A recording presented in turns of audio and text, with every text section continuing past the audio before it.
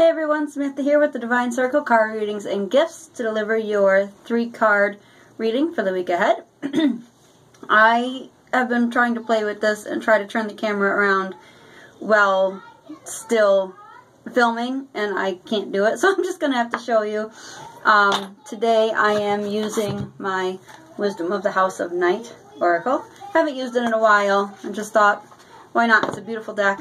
So your first card, Fledgling. Look at how beautiful. These were actually pointed edges, really sharp, like too sharp. So I was looking for something, one of the little punches to round it, and accidentally bought this style hole punch instead, and then had to go back out and get an actual, make sure I got the type that would round the edges. But I think it's really cool. I don't mind the mistake at all, so I did it to all of the cards. But here's the Fledgling. Next, we have Trapped. Look at how beautiful.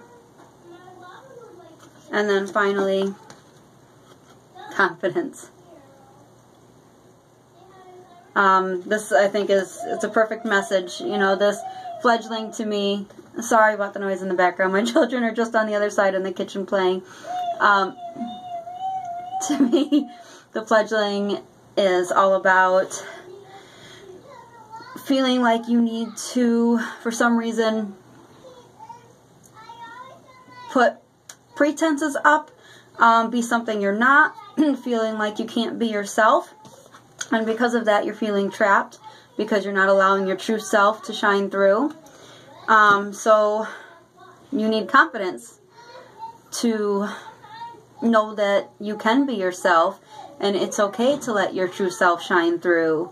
You don't need to pretend to be something you are not, or someone you're not, because that's honestly not healthy. It can lead to depression and anger, and it's not good. You need to be yourself.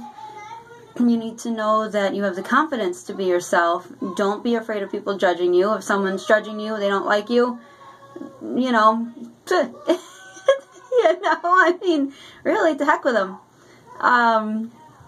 Because your inner self is beautiful, and that is what this week's message is about.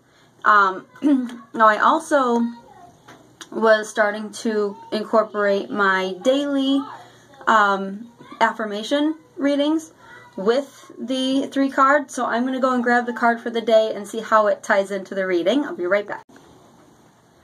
And today's card was Release Toxic Relationships. So with this, I feel like it's the relationship you have with this alter ego, or this person you feel like you have to pretend to be. Toxic, what did I say earlier? Not healthy for you to keep holding on to this fake person that you're portraying. Okay, so that's really cool. I pulled the card maybe 2 hours ago.